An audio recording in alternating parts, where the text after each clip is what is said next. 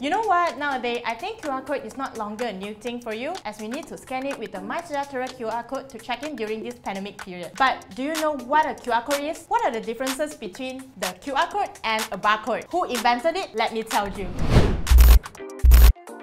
First, QR code stands for Quick Response Code, and it is 10 times faster than a barcode to read the information. In our daily lives, we can easily see the QR code appearing in a wide variety of places, such as restaurants, feedback forms, and of course apps. The QR code first started from barcodes. In 1960s, the Japanese used barcode to keep track of their stocks, especially in supermarkets. Over time, they thought this was not enough, so they came up with a POS system as known as point of sales, another barcode version. They were still not satisfied with it because that barcode could only store up to 20 alphanumeric characters of information and function, with one dimension, which is the one direction of coding. Then in 1994, the supermarket's owners realized the limitation of these QR codes, contacted Denso Wade. From there, a team of developers led by Masahiro Hara came out with the idea to make the coding square, because it is easier to spot and scan. Besides that, it allows both horizontal and vertical code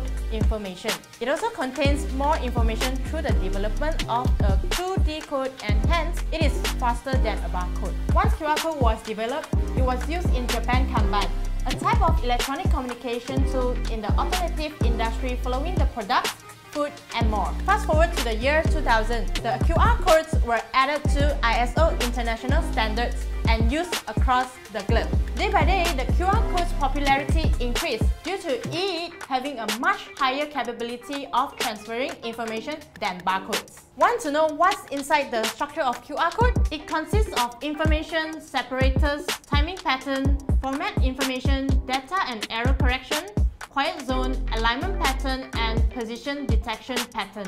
Normally, people will scan it on a normal side view, but you can also scan it upside down. Can we scan a wooden QR codes as well? Of course we can. Even if it loses the corner, a missing chunk in the middle, or random colored noise, just remember that as long as we don't lose more than 30% of the code, it is still recoverable. But it is important that within the 30%, you can't lose a part of the positioning block, because the app needs to determine if this is a code.